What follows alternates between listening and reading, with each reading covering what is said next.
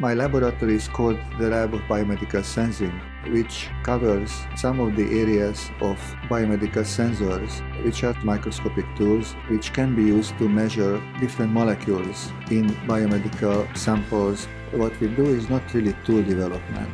It is problem-oriented research, and we develop these tools when it is necessary, when they are needed. The long-term end goal is to help patients through learning and understanding processes that are not well known yet.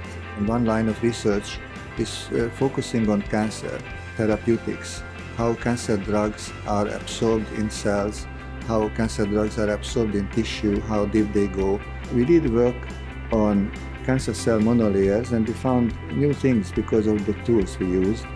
But then we reduced the size of everything further, and it was possible for us to measure for the first time what happens with cancer drugs at single individual cancer cells. This has never been done before. First, we focused on how these cells become drug resistant, which is one of the biggest problems in therapy. We measured much higher efflux of cancer drugs from drug-resistant cells than from drug-sensitive cells, and for the first time quantitatively at single cells. From this we learned that this drug release is extremely fast from single drug-resistant cells, and this is because the existence of pump proteins in the cell membrane which actively pump out these drugs.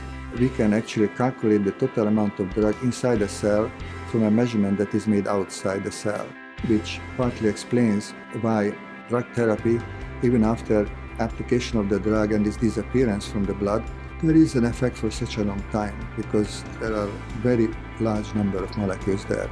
We became interested in three-dimensional tissue-like structures. So what we have is a spherical model of tumor tissue between capillaries. This is based on is that, first of all, we can disperse the cells of interest uniformly, and we can make hemisphere out of this. And we can look at it from underneath, which creates like a window into this model tissue. And with different techniques, we can measure lots of things, what happens inside. For example, drug penetration.